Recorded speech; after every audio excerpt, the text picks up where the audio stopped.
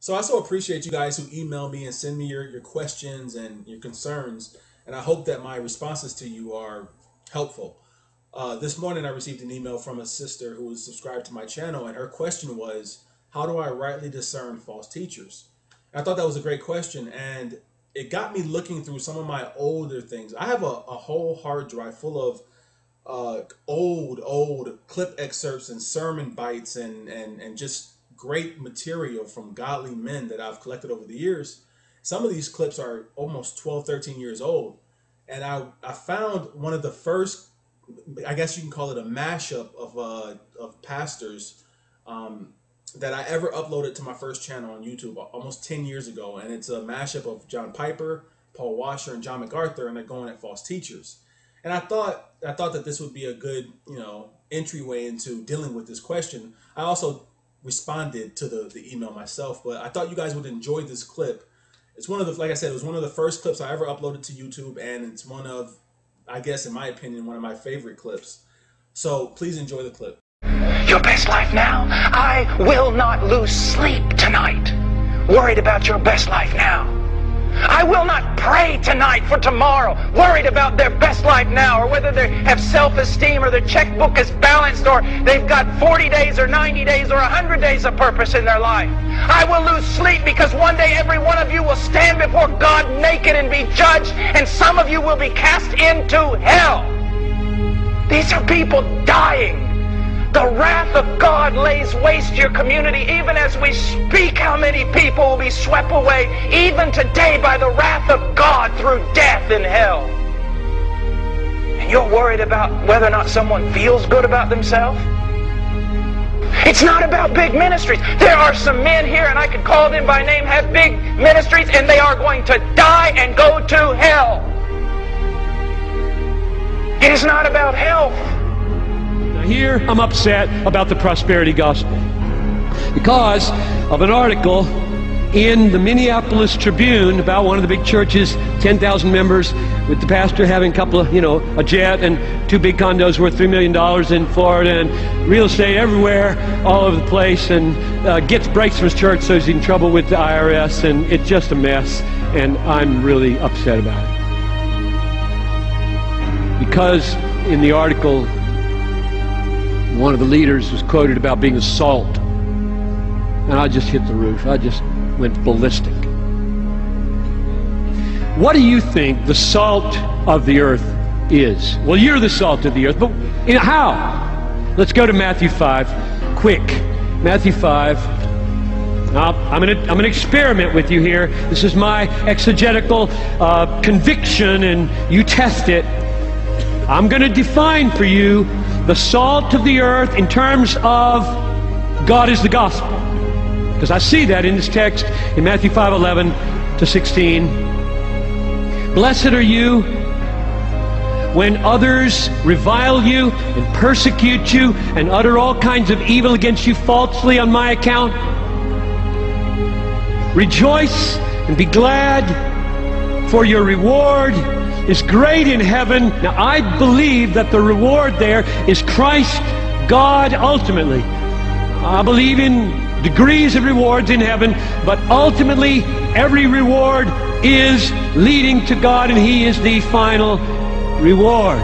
So, because we have an all-satisfying, glorious, final, high treasure called Jesus Christ or the Father in heaven, we can rejoice in the midst of persecution.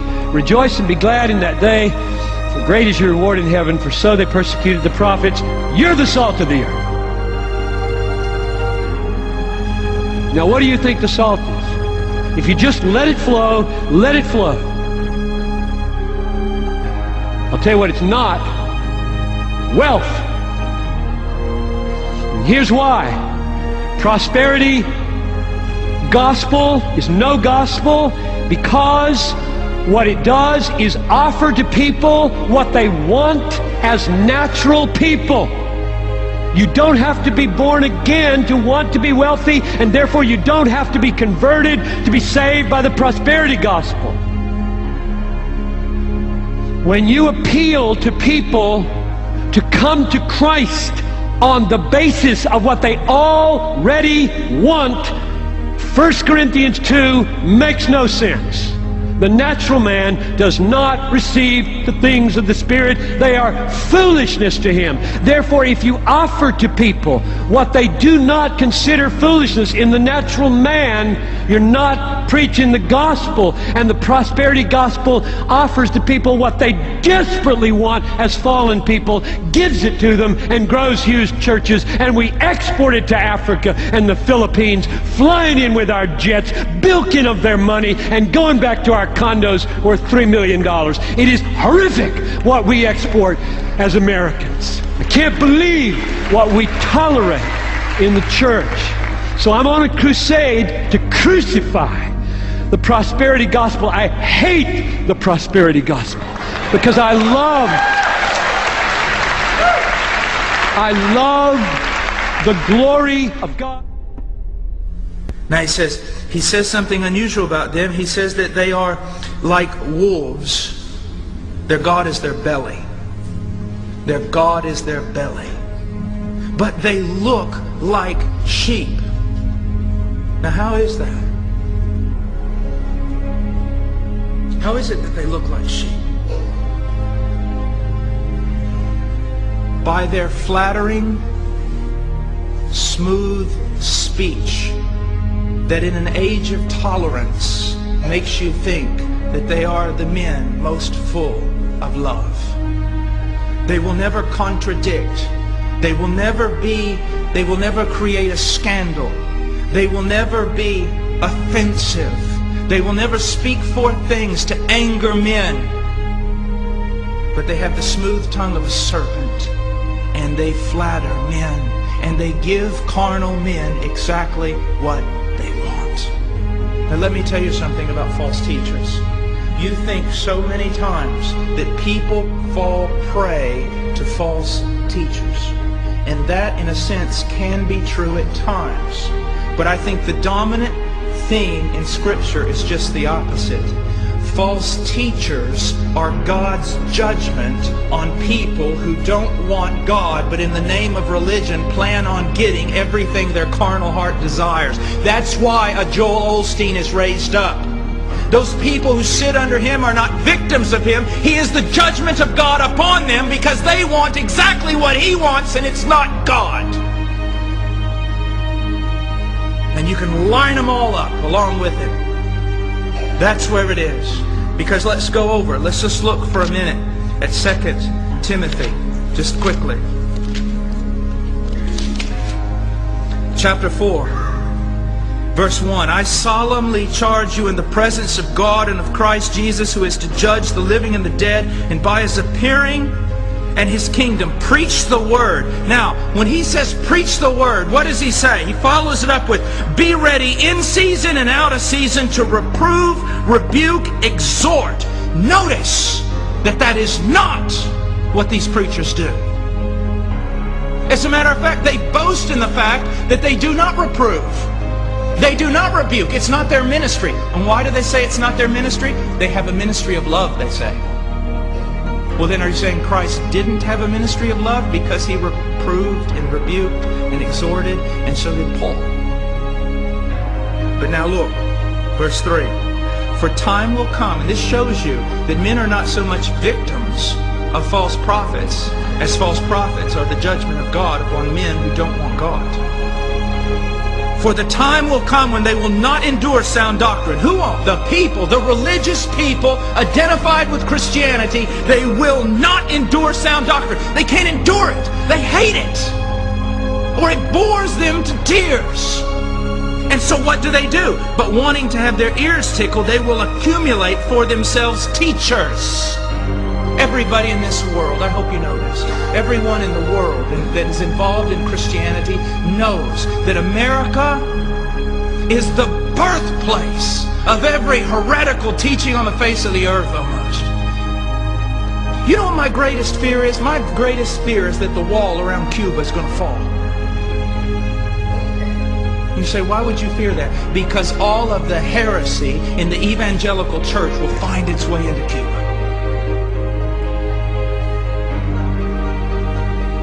I go into countries, and some of the times they will tell me this: go back to your country and tell them, please don't send any more missionaries.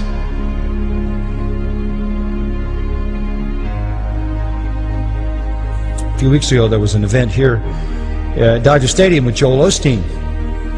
35,000 people at Dodger Stadium, something like that. He is now the largest quote-unquote church, using the word loosely, in America, down in Houston. You need to understand that he is a pagan religionist in every sense. He's a quasi-pantheist. Jesus is a footnote that satisfies his critics and deceives his followers. The idea of his whole thing is that men have the power in themselves to change their lives.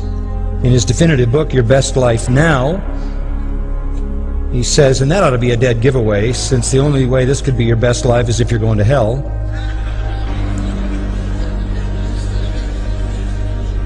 He says that anyone can create by faith and words the dreams he desires. Health, wealth, happiness, success. The list is always the same. Here's some quotes from his book, Your Best Life Now. If you develop an image of success, health, abundance, joy, peace, happiness, nothing on earth will be able to hold those things from you. End quote. See, that's the law of attraction that's a part of this kind of system. Here's another quote. All of us are born for earthly greatness. You were born to win. Win what? God wants you to live in abundance. You were born to be a champion. He wants to give you the desires of your heart. Before we were formed, He prepared us to live abundant lives, to be happy, healthy, and whole. But when our thinking becomes contaminated, it's no longer in line with God's Word. End quote. By the way, God's Word is not the Bible. God's Word is that Word that comes to us mystically, spiritually, that tells us what we should want. Here's another quote. Get your thinking positive, and He will bring your desires to pass. He regards you as a strong, courageous, successful person. You're on your way to a new level of glory. How do you get there? Believe, he says, visualize, and speak out loud. Same exact approach. Words release your power. Words give life to your dreams. Here's another quote. Friend, there's a miracle in your mouth. I think Isaiah might object to that. He said, I'm a man of unclean lips, and I dwell amidst the people of unclean lips. Here's Joel Osteen's prayer. I thank you, Father, that I have your favor. Wow. Did he meet the Pharisee in Luke 18 or what? I thank you that I'm not like other people. Here's another quote. I know these principles are true because they work for me and my wife. Oh, so that's the test of truth. Are you kidding? I know these things are true because they work for me and my wife. Sure, you're at the top of the Ponzi scheme. And then he said, even finding a perfect parking spot at the mall. And I asked, what about the little old lady you cut off to get into that parking? What about her dreams? Maybe she was born to lose. I mean, it's so silly. It's so bizarre. He says, God has already done everything He's going to do. The ball's in your court.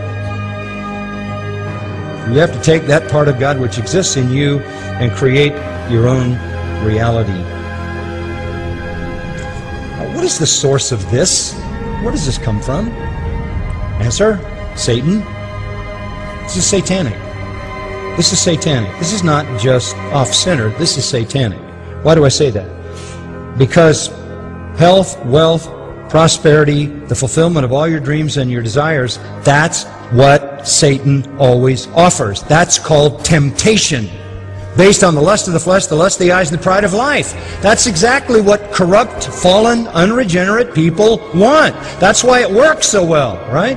You can go right into Satan's system, make everybody feel religious, and turn their desires, their temptations, into somehow honorable desires. I mean, what did Satan say to Jesus? Have some satisfaction. Why are you hungry? You need to eat. You need to be healthy, whole. Why would you let yourself be unpopular? Dive off the temple corner. Oh, everybody will be wowed. You'll be the winner. You'll be the champion. You'll be the Messiah. They'll hail you. And by the way, if you just look over the kingdoms of the world, I'll give those to you too. That's satanic. And why are these false teachers so successful at what they do? Because they're in cahoots with the devil. Why is Satan successful? Because his temptations, although they might appear noble on the outside, are in perfect accord with all the fallen, corrupt, selfish, proud, evil desires of sinners. This is a false kind of Christianity and a false view of God. And I think preachers like this, who preach this stuff, hate the true God. I really believe that. I believe they hate the true God, and they are afraid to death that somebody might find out who he really is.